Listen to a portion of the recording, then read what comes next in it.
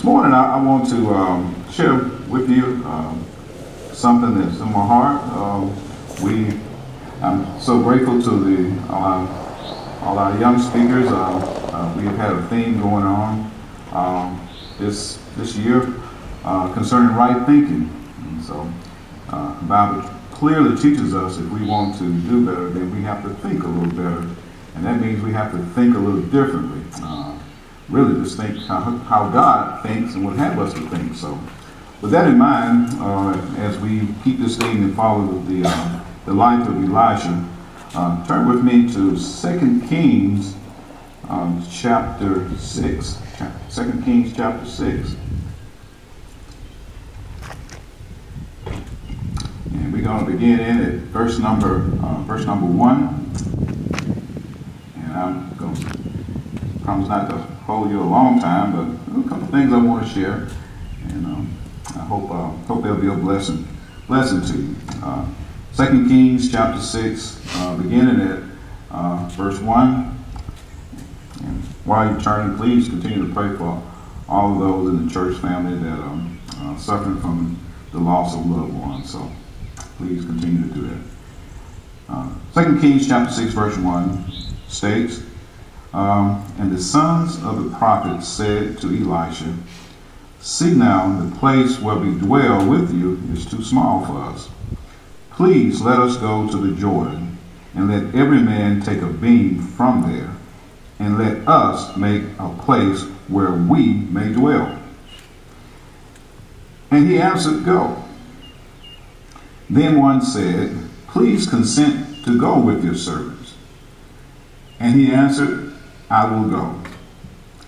So he went with them, and when they came to the Jordan, they cut down trees. But as one was cutting down a tree, the iron axe head fell into the water. And he cried out and said, "Alas, master, for it was borrowed." So the man of God said, "Where did it fall?" And he showed him the place. So he cut off a stick and threw it in there, and he made the iron float. Therefore he said, "Pick it up for yourself." So he reached out his hand and he took it. And I want to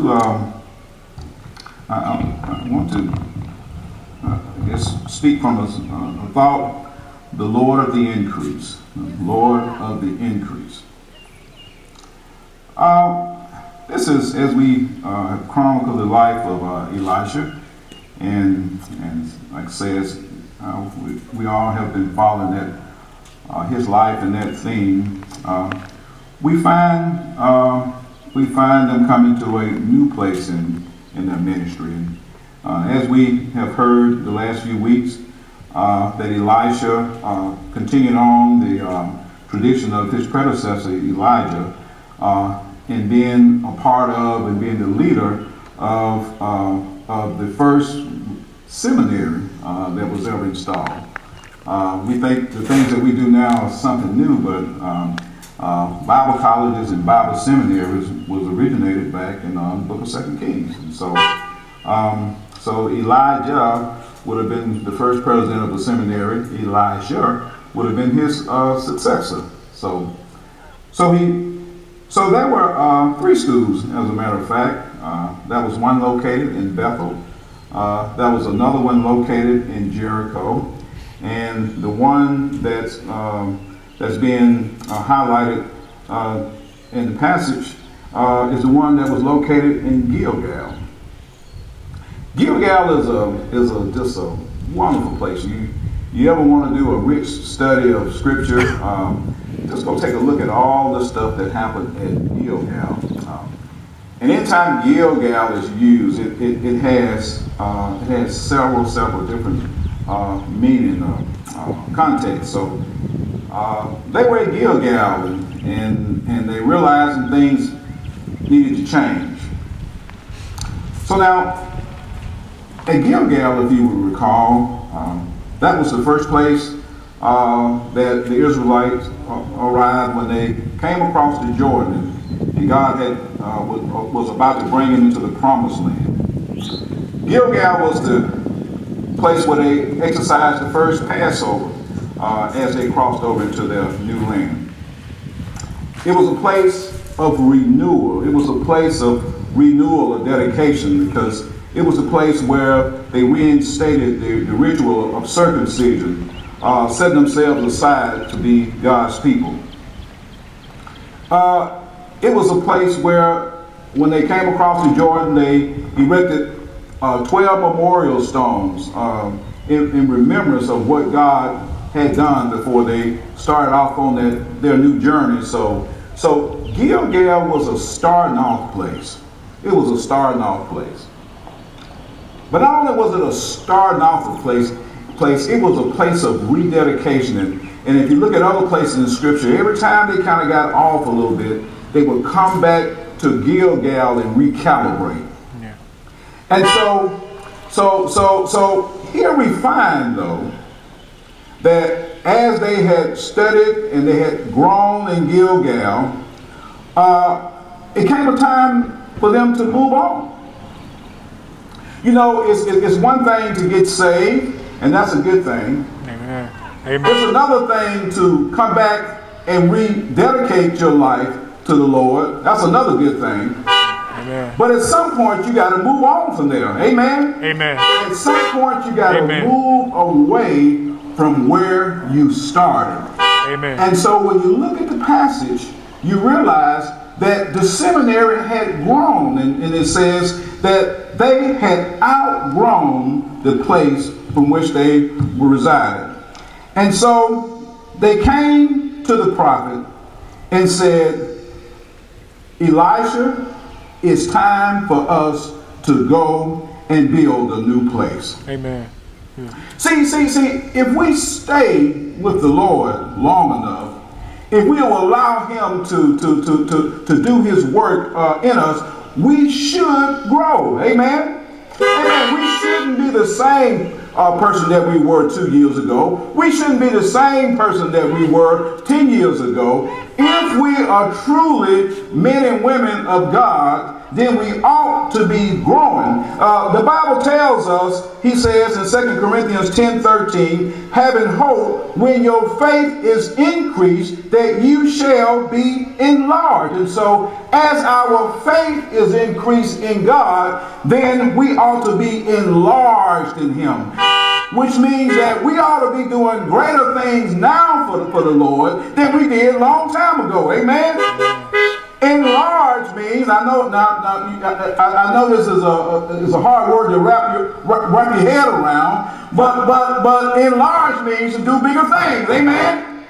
Amen. You like that technical definition? It means to do bigger things for the Lord. So I want to ask you a question. Are you at the same place you were in your Christian walk as you were this time last year?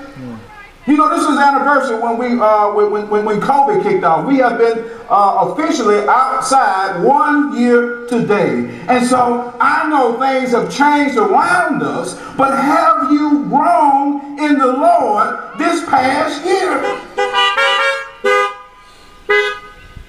And see, in order for us to grow, in order for us to increase in the Lord, there must be this one thing that must take place before it happens.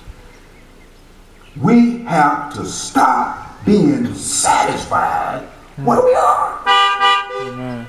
If we remain satisfied, then we'll never go out and do the stuff that God we'll never increase in the Lord. We'll just be fine and content right where we are. But if you look in the scriptures, you realize that they became discontent where they were. You know, some of us are discontent right now. Mm-hmm.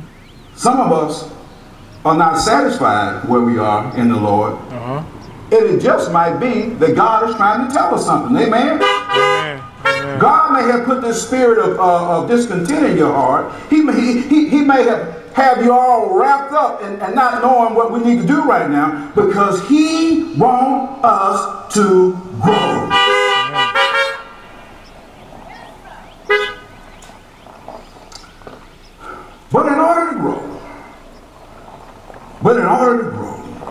And don't miss this. You got to let go. You got to let go. Now, Elisha had poured his life into these sons. These were preachers. And he had poured his whole life into them. And this was not just some vocational relationship he had with them. The Bible clearly refers to them as the sons of the prophets. That means that he loved them just like he loved his own biological children. And let me tell you something. If the only person on this earth that you love is your own, then you're missing out on the best part of life. Amen? He loved them just like they were his own. He would lay his life down for them because he loved them just that much. But no matter how much you love somebody, no matter how much we love our children, at some point you got to do what? You got to let them go. Amen.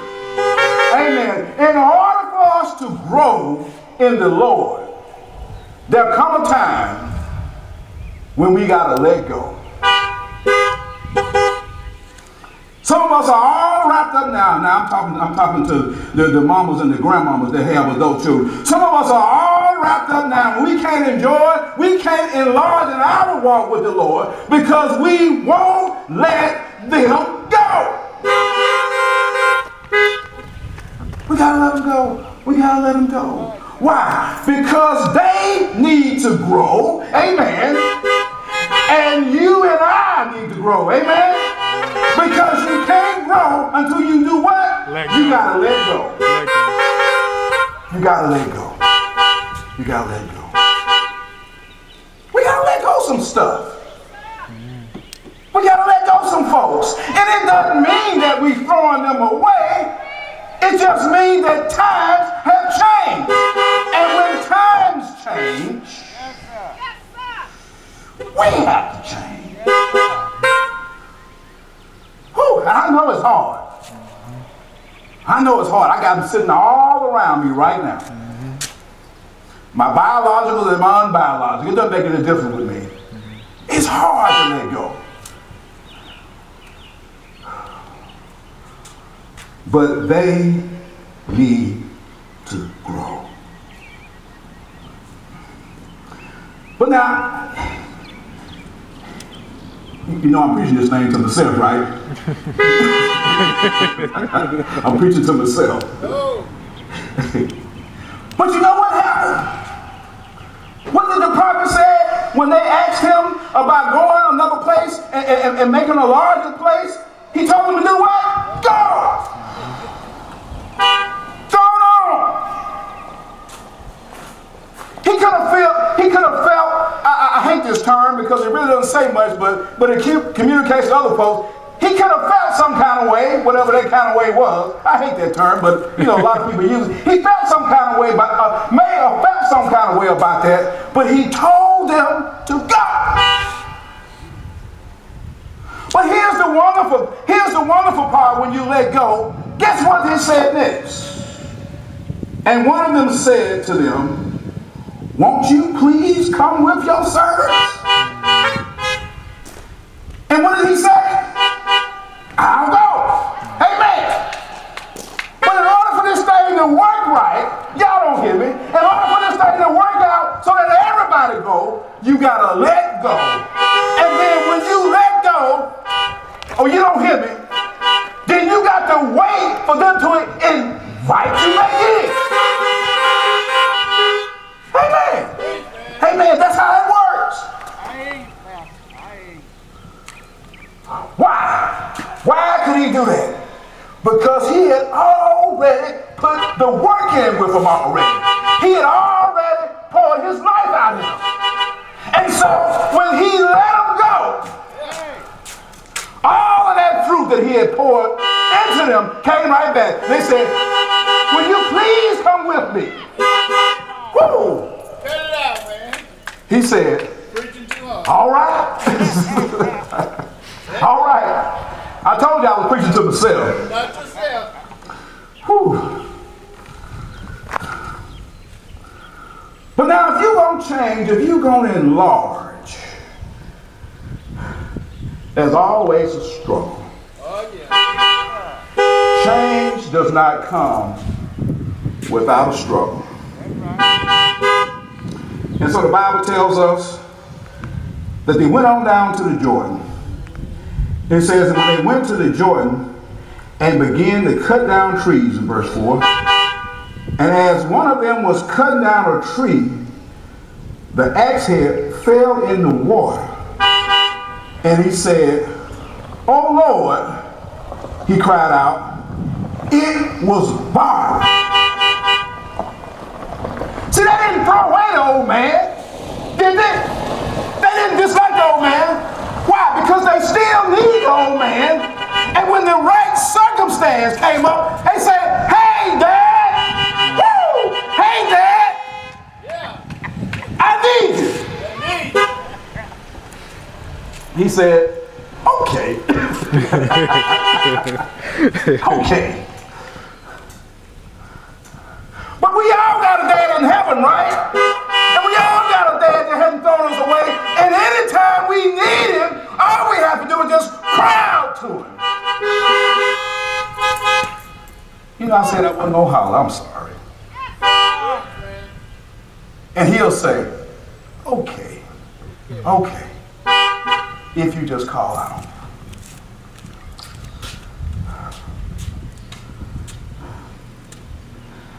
See, the first thing, when you start to struggle, when you start to change, when you start to grow, there's a struggle. And in order to increase, you got to cut down some trees. You got to cut down some trees. See, when you want to change, you got to do some foundational struggles before the increase will come. You see, they couldn't build a new building for them to be in unless they cut down the trees first. And here's the thing about cutting down trees. You go through all that work, cut down the trees and skin them and split them and everything you need to build, but you still haven't built anything yet. You go through all that work, but it's just foundational work. And so they were cutting down the trees. And the Bible says that the axe came off the handle and it fell into the water. Now to us, that doesn't seem like a lot because we live in a different time when we can run down to new homes or a hardware store and get an axe for nothing. But back then, iron was extremely rare and it was extremely expensive. And the reason he had to borrow one in the first place because they were so valuable and they cost so much. See, let me kind of put this in the context of what it would seem like to us.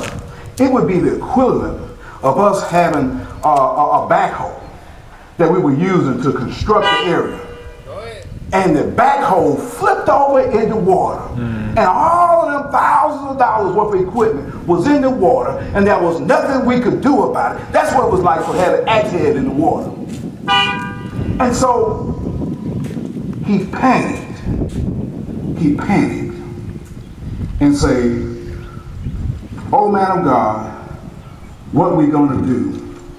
Because it was borrowed. Everybody still with me? It was borrowed. Now I can't skip this because this is one of the most important things. Turn with me real quick to Exodus chapter 22, verse 14. Just flip over there real quick. And I want to lay the groundwork, and then we'll come back to 2 Kings. It says, Exodus chapter 22, verse number 14. It says, "And if a man borrows anything from his neighbor, and it becomes injured or dies, the owner of it not being with it, he shall surely make it good." Did you see that? Now this is one of these laws we don't really, nobody look at a lot. But he says that if you borrow something from somebody and something happened to it, you are responsible for it. And I want you to know this law hadn't changed. God still feels that way about stuff. When we borrow somebody's stuff, we are still responsible for it. Amen? Amen. And so before he could move forward, before they could move forward, they had to make it good with the borrowed item. Translated, you can't do a good thing trying to do it the wrong way. Amen? You can't enlarge in God. You can't go greater in God having good intentions, doing it the wrong way. Amen? And so these were preachers. These were preachers. See, as preachers, we can't get up there and tell y'all the right thing to do unless we are willing to do it ourselves. Amen, lights. And so before he could move forward in the building process, he had to go back and make things right. See, one of the things that keep us from growing in the Lord, we got too many axe heads in the water. There's too many things that's out there that, y'all follow me now, there are too many things out there that we need to go back and take care of first. And the reason we can't move forward because we refuse to go back and to take care of them old axe heads. Amen? But God says, until you go and take care of some of that stuff, you are not going to move forward. God is not going to allow you and I to move forward. It was barred. It was barred. Now I'm going to hurt your feelings a little bit. That all right? You know, he either had to replace that axe head, find it, or pay for it. Now I'm going to hurt your feelings a little bit, but y'all do still love me, right? Don't say it.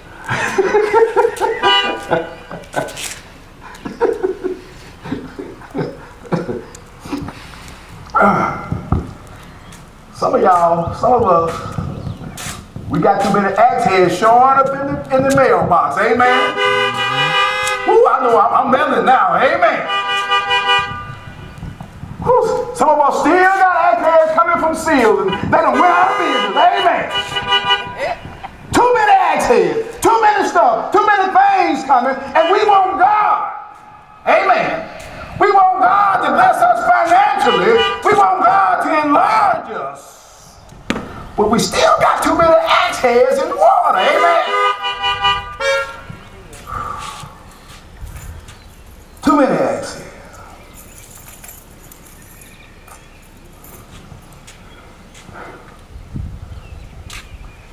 I got to tell you this. I've been trying to figure out all night how I'm going to tell you this. All night. Matter of fact, I've been trying to figure this out for several days. Brother Cole, you was with me when I had to say something hard. Wait, hey, that's my buddy there. He always with me, but I know if everything fails, he gonna buy me some lunch. Amen. Well, Brother Hunter, he here? Hunter Senior, he here? He not here. Okay. You know it's hard for me to tell y'all this, but I gotta tell you the truth. And I'll be almost through. See, some of us trying to move forward in the Lord, trying to move to greater heights, and we trying to grow in the Lord and smoke weed at the same time.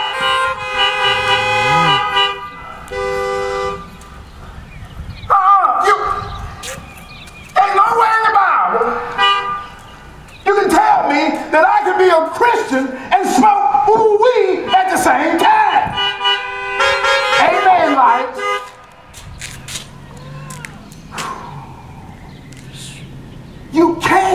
I can't do the wrong thing, knowing I'm doing the wrong thing, and expect All right, I'm going to stop milling. Amen. Go ahead. Don't stop.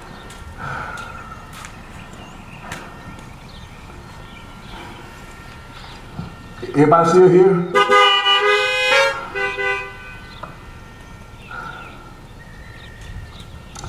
Look at what Proverbs 28:13 says. You don't have to turn there. It says, whoever conceals his transgressions will not prosper. That means the axe head is still in the water, right? But he who confesses and forsakes them will obtain mercy. If we would just be willing, amen, amen, if we would just be willing to deal with some of those things. What's the payoff? God is not trying to take something away from us. God is not trying to stop us from having fun. God is not trying to suck the life out of us. God is trying to give us life and to give it more abundantly. Amen. But we got to let go of some stuff, amen, and give it over to God. Verse 6. In order to grow, in order to get that axe head out of the water, then we got to go back to where we got off track. You got to go back to where we got off track. When he went before the man of God, the first thing Elijah asked him was, where was the axe head? Where did it go in the water? And he said, man of God, it went in the water over there. You got to go back in your life. If you've gotten off track, and I don't know what's going on in your life, but if you have gotten off track, you got to go back to the place where you got off track, confess it before the Lord, and say, Lord, this is where I got out, and God will raise that axe head back up from top of the water.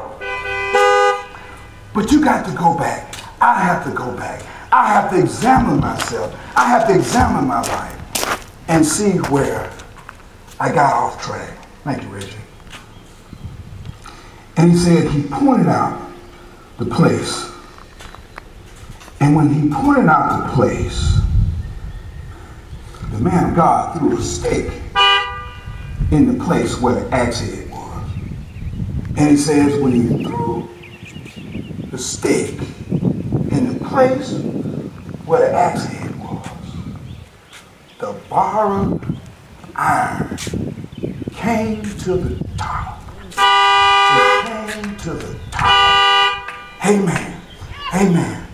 God wants every one of us to rise to the top. Amen. God does not want us to stay under the water. He does not want us to be hidden away. He does not want us to be shameful. He doesn't want all that stuff from us. He wants us to rise to the top. And all we have to do is just to give it over to God. And say, God, this is where I got off track. This is the place. If you'll go back and help me deal with it. Most of the time, all we need to do is just confess our sins to him. Amen. All we have to do most of the time is just ask God to forgive us. All we have to do most of the time is just to repent for whatever it was. Everybody's gotten off track. If somebody here that's never gotten off track before, blow your horn. See, I thought that. Amen. All of us have been off track. I've been off track. And if you say you've never been off track, you're lying to yourself. We all get off track. Yes, sir. But we can't push it aside and act like it didn't happen. We got to go back to the very place where we got off track and say, Lord, raise me back up to the top. Increase me again, Lord. Bless me, dear Lord. Give me those things that I lost when I was off track. Lord, bless me all over again.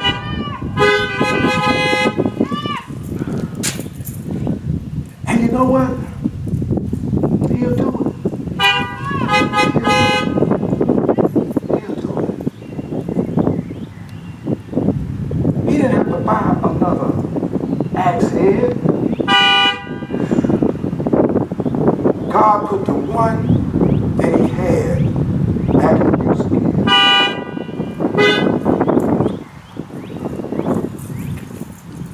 loves us. He loves us. He loves us so much. And he knows how tough this world is. And I'm not getting on anybody's case about anything that you've done or I've done, because if you knew some of the stuff I've done, you'd pull out this parking lot right now and never would come back again. But the only difference is, one day I gave it to the Lord. That's it. That's it. And I'm going to tell you a little secret. Every now and then, some of that stuff will crop up again. Amen. I know you don't have that problem, right? You don't just stay away forever. But every now and then, mine will crop up again. And when it crop up again, I go right back to that place where it happened. I said, Lord, I'm sorry. Help me to rise back up again. And he has, let me tell you something. He has never said no. Never. Oh, wretched man that I am, as Paul said. And I feel just like it. Oh, wretched man that I am. Thank God for our Lord and Savior Jesus Christ. Thank God for him. I'm through with it. You don't have that intimate relationship with him. If you don't have a relationship with him, like Elijah had with the sons of the prophets, I'm telling you, I'd rather have the Lord than a pocket full of money. Man, it's just so much money can do. Amen. But God gives us that peace. Amen. That peace that passes all understanding. Amen. You know, I'm going to say this because, you know, every time I preach, I say stuff because, Reggie put me on the chariot a few weeks ago. Amen. So I don't know how long I'm going to be before the chariot come and get me. But I'm going to tell you this, and I mean it from all my heart. Man, I'm a happy man. Man, I'm just so happy. Sometimes I have to pinch myself. And do I have problems? Yeah. Do stuff happening in my life? Yes. Are folks mad at me? Yeah.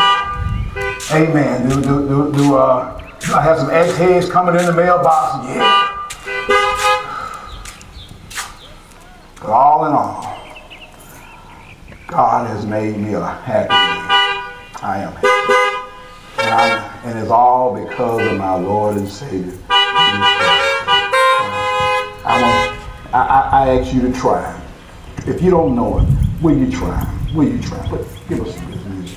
Amen.